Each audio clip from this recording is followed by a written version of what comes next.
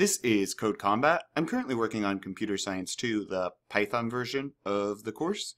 I'm on level 5A, Backwoods Ambush. Let's see. Goal: defeat the ogres. Use move XY to patrol the forest. You now have access to the powerful if statements. Check your toolbar in the middle for the programmaticon for extra information.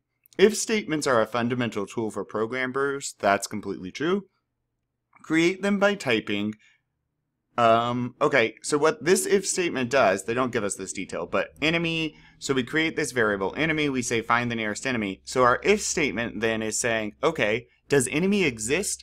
Because if our hero looked around and found nothing, then enemy really just equals nothing. It doesn't equal an actual enemy.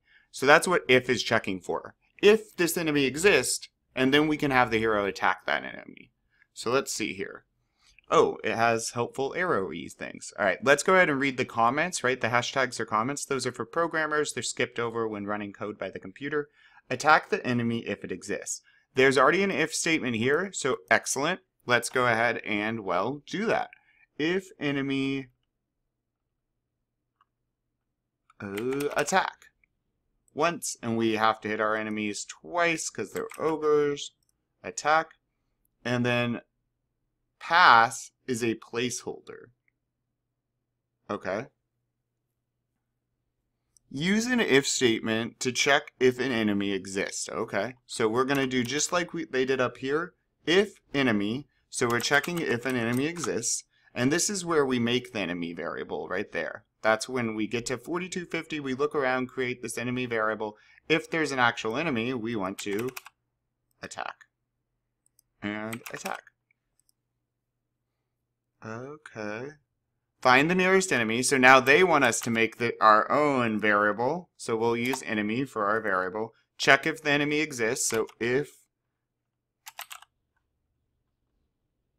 enemy, attack the nearest enemy. Okay. Attack and attack. Let's give that a shot. I'm going to go ahead and just hit submit. Make sure I didn't miss anything, and test if it works for us.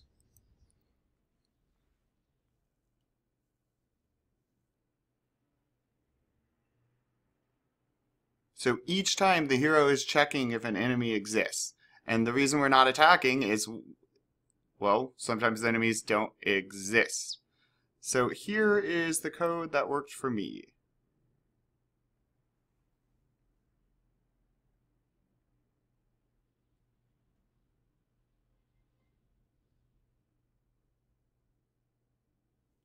Great, let's keep going.